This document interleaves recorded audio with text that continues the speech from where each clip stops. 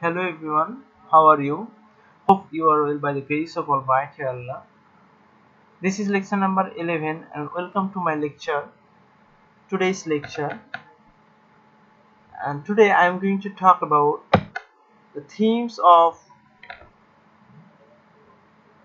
Iliad, the great poem Iliad that was written by the Greek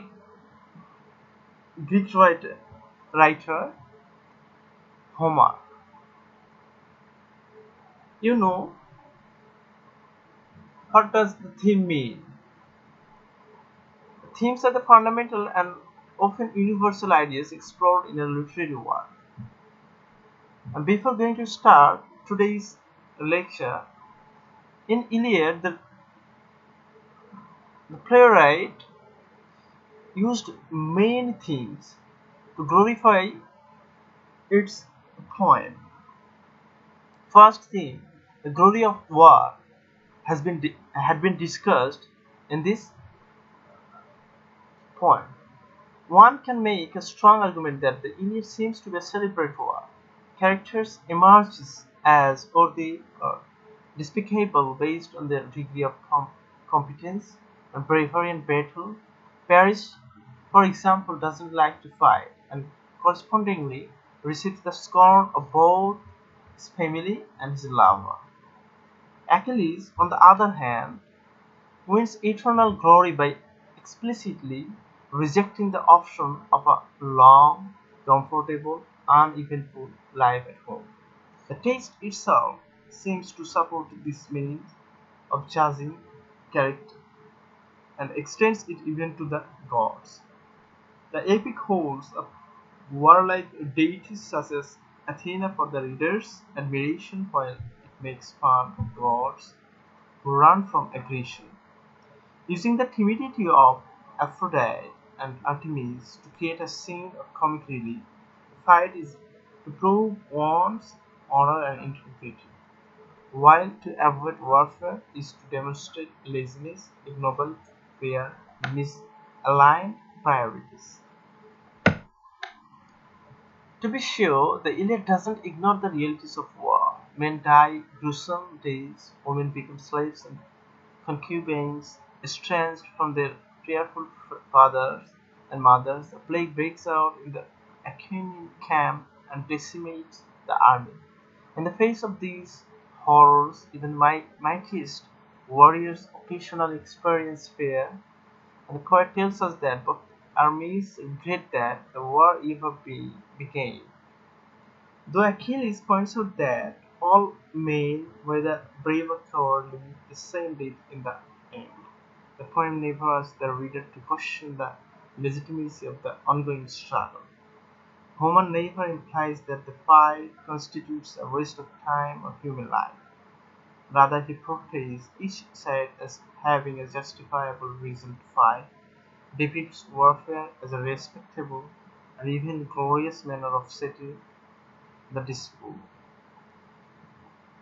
Military glory over family life has also been discussed or focused.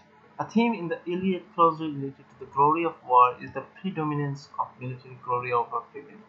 The text clearly admires the reciprocal bonds of difference and obligations that bind Homeric families together, but it respects much more highly the pursuit of chaos, the glory and renown that one wins in the eyes of others by performing great deeds. Homer constantly forces his characters to choose between their loved ones and the quest for clothes, and the most heroic characters invariably choose the latter. Andromache pleads with Hector not to risk orphaning his son, but Hector knows that fighting among the front ranks represents the only means of winning my father's great glory. Paris, on the other hand, chooses to spend time with Helen rather than fight in the war. Accordingly, both the text and the other characters treat him with derision. Achilles debates returning home to live in each with his aging father, but he remains at Troy to in glory by killing Hector and avenging Patroclus. The gravity of the decisions that Hector and Achilles make is emphasized by the fact that each knows his fate ahead of time. The characters prize so highly their martial values of honor, noble bravery, glory that they willingly sacrifice the chance to live a long life with those they love. The impermanence of human life and its creations. Although the Iliad chronicles a very brief period in a very long war, it remains acutely conscious of the specific ends awaiting each of the people involved. Troy is destined to fall, as Hector explains to his wife in Book 6. Similarly, the Iliad recognizes the repeatedly reminds its reader that the creations of mortal have a mortality of their own. The glory of men doesn't live in their constructions, institutions, or cities. The prophecy of Prothas, as well as Hector's tender words with Andromache and the debates of the gods, constantly remind the reader that Troy's lofty ramparts will fall. There are some characters that develop the play. Achilles is one of the great characters in this poem, the son of the military man Peleus in the scene Thetis. The most powerful warrior in the Iliad, Achilles commands the Myrmidons, soldiers from his homeland of Phthia in Greece.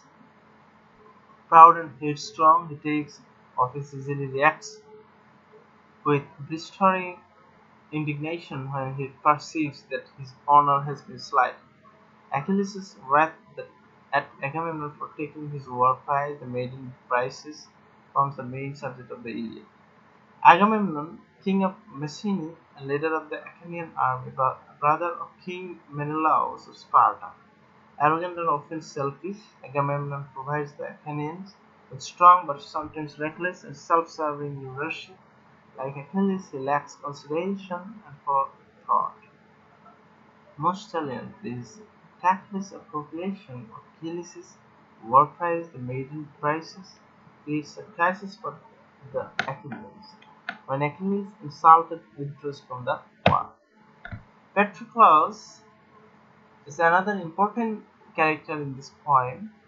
Achilles' beloved friend, companion, and advisor, Patroclus grew up alongside the great warrior in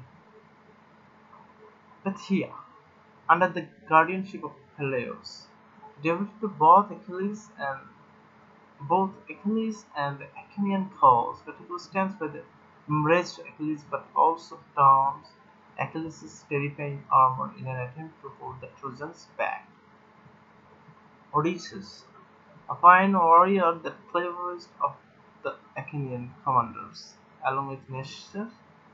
Odysseus is one of the Achaeans' two best public speakers. He helps mediate between Agamemnon and Achilles during their quarrel and often prevents them from making a rash decision. Diomedes and great Ajax, another important characters in this poem. Both the characters intensifies the plot of the story, plot of the poem. He often fight alongside little Ajax, and the pair is frequently referred to as the Aensis. Thank you very much for listening to this lecture.